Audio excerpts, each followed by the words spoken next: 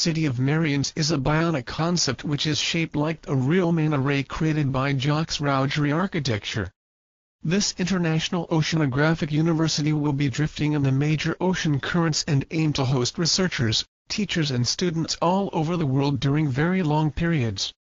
City of Meriens is designed to be a floating scientific city entirely dedicated to the observation and analysis of marine biodiversity, and is meant to follow the multidisciplinary programs developed by the seaorbiters network of sentinels in 2050.